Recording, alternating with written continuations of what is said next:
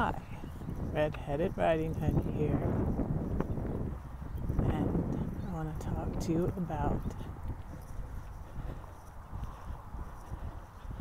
how actions speak louder than words, but motive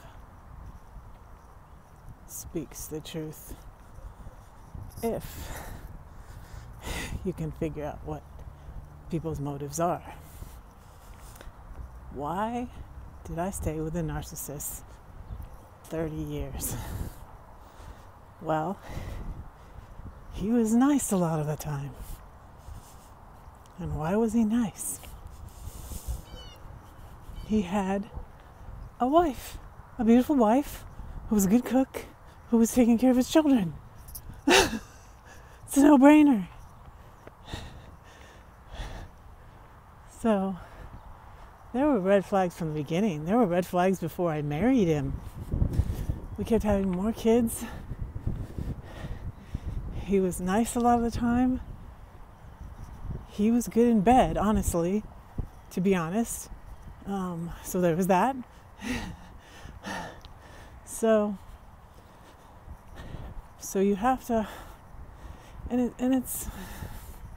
it's sad you have to question people like this, but I'm doing it more and more these days because it's like, why is this person being nice to me?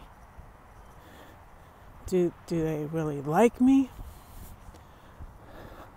Are they maybe wanting to use me to help grow their YouTube channel? Are they just wanting sex? Do they just want money? Do they just want a green card? Why? Yes, actions speak louder than words, but motive speaks the truth. Are they doing these things because they love you, because they genuinely care about you? Or are they doing it so they can use, manipulate, and control you? Think about it. Love y'all. Bye.